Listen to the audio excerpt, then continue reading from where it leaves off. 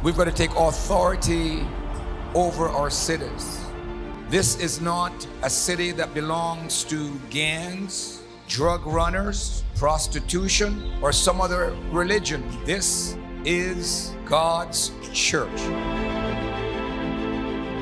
The question was asked, where do we go from here? The answer is, go ye into all the world. You're a chef, go in that kitchen. It's your world. You are a student, go on that campus. It's your world. And before he died, he gave what is called the Great Commandment. And the Great Commandment is one word, go.